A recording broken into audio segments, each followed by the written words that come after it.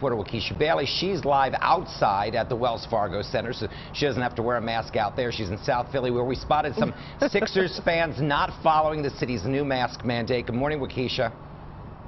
Yeah, good morning, Jim. You wouldn't even be able to tell if there was a mask mandate once you went inside the Wells Fargo Center because, as you mentioned earlier, it seems like people think it was optional. However, there is one thing for sure: in Game 2, there was no shortage of excitement. It's really good to see these guys in the playoffs. Sixers are going all the way this year, baby. Fans excited and decked out in Sixers swag with one essential accessory: a mask. I hate it. It's horrible. But I got to follow the rules and regulations. So here I am. Beginning Monday, Philadelphia reinstated its mask mandate, requiring masks to be worn inside businesses, including arenas and stadiums.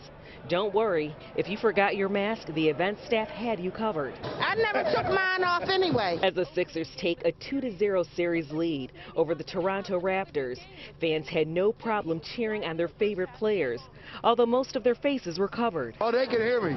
Go Sixers! Yes! Oh, they'll hear us. Don't worry about the mess. They'll hear right through this. But we noticed dozens of people maskless in the stands, with no one in sight to mandate, while others followed the rules. Safety first.